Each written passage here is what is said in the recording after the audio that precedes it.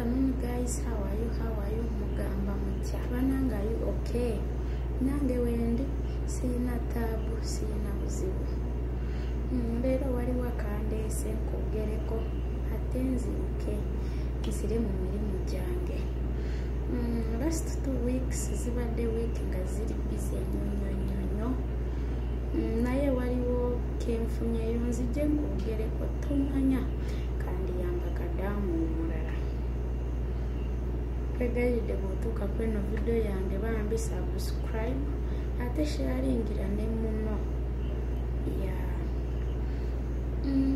Last week waliwo video ezafuluma olw'ensonga ezimu ezaali zitambula mu ggwanga. Buli muntu n'awayo endowooza ye. Saagala ngende yo nnyo ku bikwatagana ne politics, naye waliwo kenapiikingayo akakwata ku bakadaama abamu.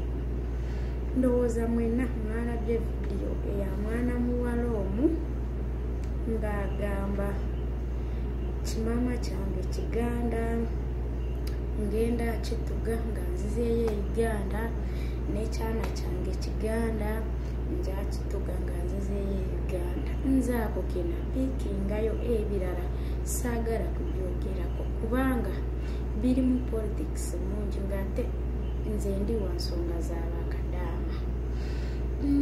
Bannange bakadaama, okujja wano ku kyeeyo, it does not mean that ojja kubeera wano ku kyeeyo paka the rest of your life. Nedda, essaawa ejja kutuuka ojja kuddayo e Uganda. Sooka omanye ekintu ekyo. You will have to go back to Uganda and you will have to be welcomed by your family. Ekyo njagala okitegeere. Your family will have to welcome you and you will have to reunite with them. Ojja kuddayo Uganda okulinya ennyonyi n'ojja wano e Saudi oba e Dubai oba wa, tekitegeeza oyawukane ne family yo. At the end of the day, the contract will end, or a 4-year contract, or a 6-year contract, or 8-year contract. You will need to go back to Uganda and you will need to reunite with your family. Ojja kwetaaga okuddamu okwatagane ne family yo. So nze nganze ndowooza simanyi oba yabadde maseraavu yakoze kintu kikyamu nnyo. Banange media simanyi likes simanyi what, tebitutuusa kweyo point. Okutuuka okutuga maama wo, okutuuka okutuga omwana wo, okutuga okuvuma maama wo nga bwe yali malaaya. Nedda, because at the end of the day bambi ojja kubeetaaga. So kadaamu mupya ng'oli eyo, nkwegayiridde media gwalina ogifuga. Totuuka kweyo point ey'okwewakanya family yo kubanga oli ku free wifi. Totuuka kweyo point ey'okulangira maama wo nga bwe yali malaaya kubanga oli ku free wifi. Totuuka kweyo point ey'okuvuma taata wo maama wo basisita bo ku media n'okola vidiyo esooka ey'okubiri ey'okusatu kubanga onoonya likes ne following. Nedda, kubanga onoonya fame. Nedda, nkwegayiridde protect that kubanga ojja kubeetaaga. Come sunshine, come rainfall, ojja kubeetaaga. So mu ndowooza yange ndowooza Masi yakoze ekintu kikyamu era ffenna tukiyigireko. Buli kimu kati tukikolera ku kamera kubanga yeeruko modernization, naye toyina okugenda extra n'oyonoona ekintu kubanga at the end of the day eri family, oli maama, oli mwana wo, oli musajja wo.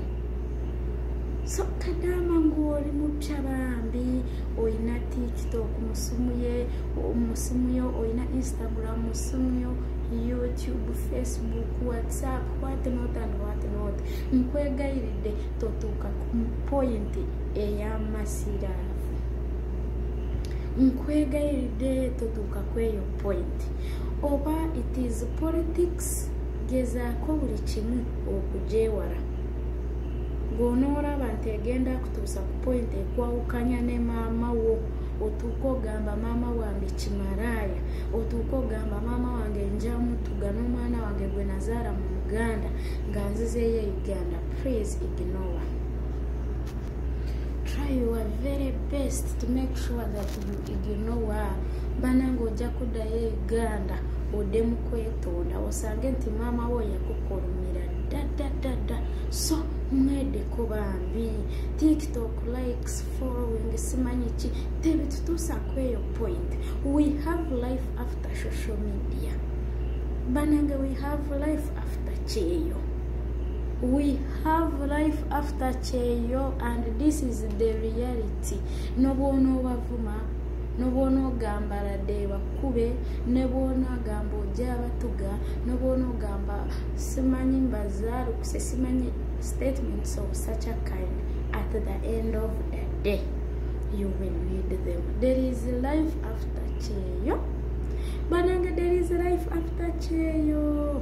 Nzora n'omuntu ayinza okuba nga wamuwa sente zo nga bano abaana abakadde n'azirya, naye it does not make sense to come back abroad, or you are still abroad, n'okitegeera nti yazirya ate n'ogenda ku media oba ku TikTok okubawa n'omukomerera. Nedda mukwano, mbeegayidde tubeere bakakkamu, tufuge obusungu bwaffe, tufuge media yaffe. Media tekufuga bambe baswiti. Ojja kutuuka e Uganda osange nga ne maama wo ne taata wo bonna baakuzaaluka. Ate njagala okitegeere, this world is in a roundabout shape. Ebigambo erumu tubyesigalize, obusungu bwaffe tubufuge, because at the end of the day we shall need our family. Banange, mbeegayiride bakadaama bajja mulabire ku maselaavu, mulabire ku maselaavu. Likes, following, fame, simanyi kitebatuusa play point. There is life after social media.